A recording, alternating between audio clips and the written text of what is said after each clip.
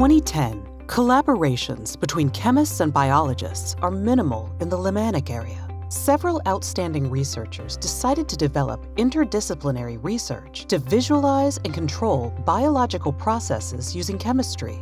We created the NCCR Chemical Biology, an open, collaborative, and interdisciplinary approach bringing together biology, biochemistry, chemistry, and physics. The journey started thanks to the financial support of the Swiss National Science Foundation, the University of Geneva, and the EPFL. Over the years, we brought major structural changes at the University of Geneva and the EPFL with reorientation of several positions from chemistry and biochemistry to focus on chemical biology. Several new faculty positions were created and filled with promising investigators. Over our life cycle, the NCCR Chemical Biology relied on a backbone of 27 groups, hosted 54 master students, 147 PhD students, and 145 postdocs. We reinforced and established technology platforms that provide know-how and support for genetic and chemical screens, medicinal chemistry, and high-throughput technologies, including microscopy. These platforms have facilitated some of our seminal discoveries, especially at the beginning of the NCCR, where high-throughput screening facilities was largely restricted to big pharma. In addition, we were involved in the development of a mass spectrometry platform in Geneva.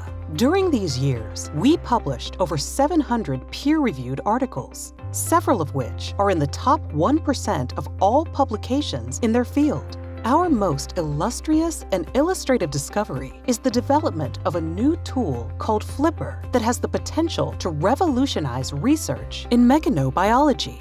A selection of our biggest advances also includes developments such as turn-on fluorescent probes, allowing the creation of new chemical biology tools or applications. The International Symposium on Chemical Biology attracted each time more than 200 participants and contributed to the international visibility of our network.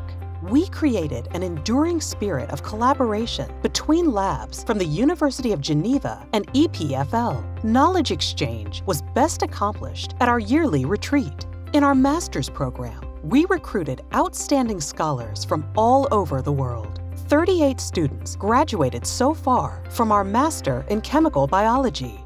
We launched the first MOOC on chemical biology, which has already attracted more than 15,000 participants. We organized a great variety of outreach activities for lay audiences and are so proud of the involvement and enthusiasm of our junior researchers. We implemented a workshop to help translate research to business. The Bench to Biz workshop is run today by a consortium of 10 NCCRs. To support gender balance, the NCCR supported young parents with parental work leaves and childcare support. We organized workshops on professional skills, encouraged good practice to increase the chances of success for our young scientists, and promoted gender equality. The NCCR Directorate today is different than at the beginning, but our belief is similar. Chemical biology approaches can answer questions that the separate disciplines alone cannot. At this turning point in our history, we are facing the future with a new ambition: continue to be the center of reference in Switzerland for education and research in chemical biology. Success has no meaning without acknowledging the contribution of people.